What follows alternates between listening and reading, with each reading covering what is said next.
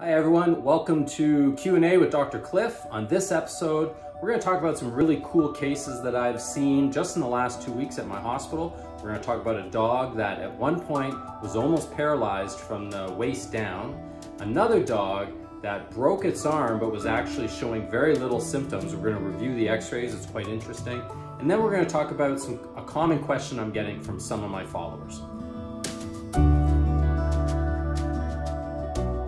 So let's first start with the dog with the back issue.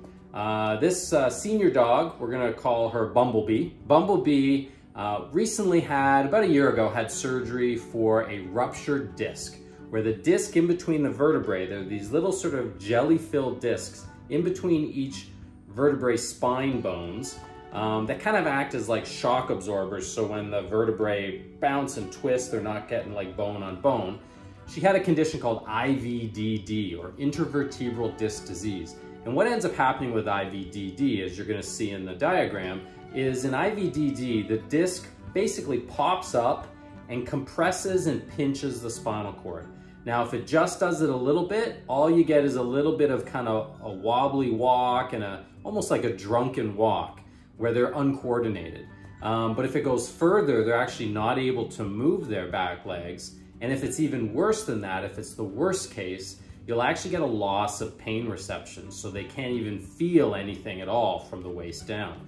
Now, this is an emergency situation. If your dog all of a sudden has back pain and is dragging its back legs, or is kind of walking around as if its back legs are drunk, then this may be an IVDD case. You need to talk to your veterinarian right away.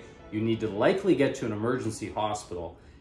You generally have 12 to 24 hours for proper medical care and potentially surgery. Without it, you may have a dog that is either euthanized in the worst case scenario or living a life in a wheelchair. So what ends up happening, or what happened with Bumblebee, is she did have this surgery about a year and a half ago, did very, very well. But then the owner gave me a ring and said, hey, she's kind of walking funny. She's got this weird, kind of strut to her back end. And so they sent me a video. So we're gonna pull that video up. And what you're gonna see, she's the little one with the cute pink flower. Her back end is walking back and forth. She's kind of walking like she's drunk. She's gonna stumble to the left more often. She's leaning to the left. And right at the end, you'll actually see her kind of crisscross her feet, which is a thing that dogs don't do at all. We call this type of walk ataxia, and it's basically where the brain is not signaling or understanding where the lower half of the body is. It's a term called proprioception. Proprioception is what allows me to close my eyes, touch my nose, I can switch fingers, I can touch my ears, I can touch my eyes, I can do whatever I want. How does my brain know where my nose, my eyes, even heck, the tip of my finger is? How does your brain know? It's through this type of neurological signal called proprioception. So it's also what they test if you possibly have been drinking too much. Don't drink and drive. If you've been driving and the police think you've been drinking, and they're gonna have you stand with your arms out wide, you close your eyes, you touch your nose. They're actually testing proprioception because too much alcohol or other medications or drugs actually affect that signal. Now, in Bumblebee's case, she did very, very well. She came back in, we did a neurological assessment and diagnosed her with her problem that the disc is probably getting a little bit loose again, or she's starting to have a little bit of scar tissue. She's now receiving physiotherapy at a really, really cool therapy place near us, where they actually have an underwater treadmill for dogs. And she's actually getting acupuncture at our clinic to help those nerves sort of re-signal again. It's very difficult to prevent IVDD. Any dog can get it, but the Dachshunds with the long backs are more susceptible. Beagles, Pugs, Bostons, a lot of this kind of squishy, squishy body type dogs are more susceptible. The biggest thing though, other than avoiding trauma, is just keeping your dog fit.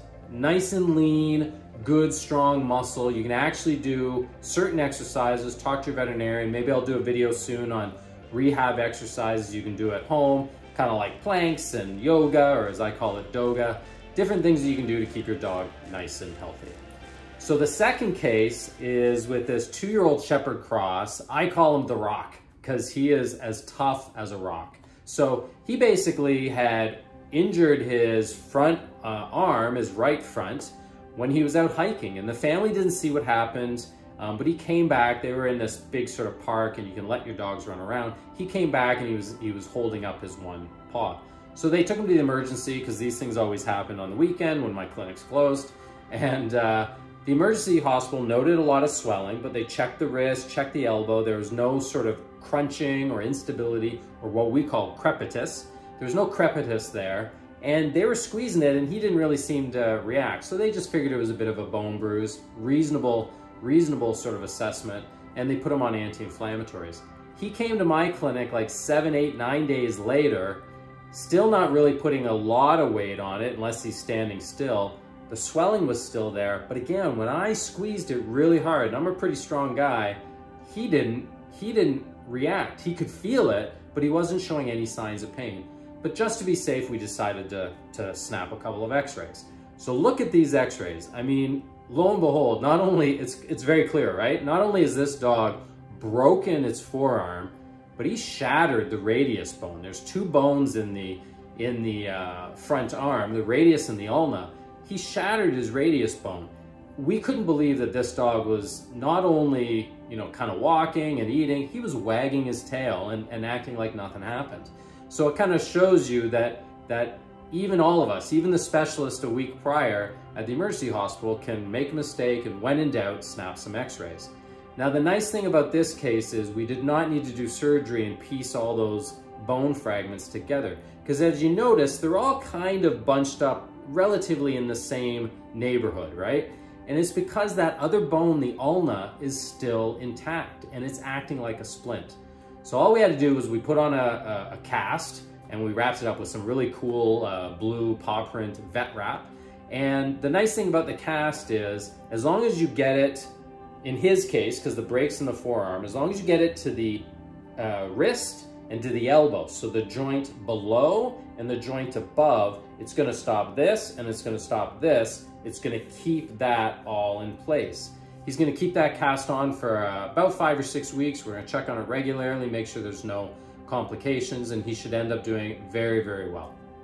So the last one, I want to talk about a common question. Actually, I've had this half a dozen times from some of my followers, either Instagram or email, whatever. They've sent me the same question. And they're basically asking, how is it that I got into global volunteering and how can they do the same? Now, they're not veterinarians, they're just animal lovers. Maybe they're technicians, vet technicians, or future veterinarians.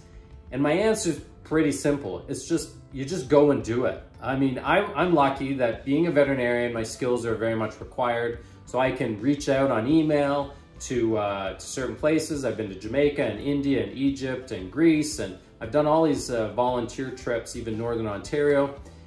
And they're happy to have me. But the reality is you don't have to be a veterinarian, and it doesn't have to be this big 2 or 3 week trip where all you're doing is volunteering.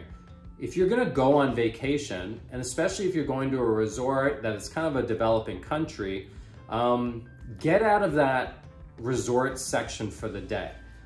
You know, maybe a month before you go on vacation, search for animal rescues, dog rescues, whatever, wildlife rescues in the area.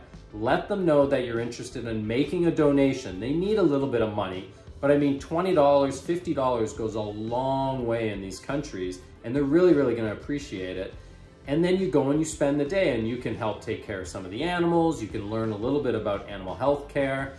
And look, the reality is everyone's done zip lining. Everyone's done a little bit of surfing on the beach or whatever. Take that $50 that you're gonna do for one of those adventures, go out of the resort, go see the culture of the place that you're spending time at, meet some people who love animals like we do and like you do, and give them the money instead. You're gonna have a much greater adventure than if you do an hour of zip lining. Obviously, you know, it's so amazing. You're gonna get to do great Instagram photos. Send them to me, please. And so just get out there and you're gonna love it. You're gonna make new friends and you're gonna end up going back and learning a lot, and most of all, helping animals out and helping animal rescues.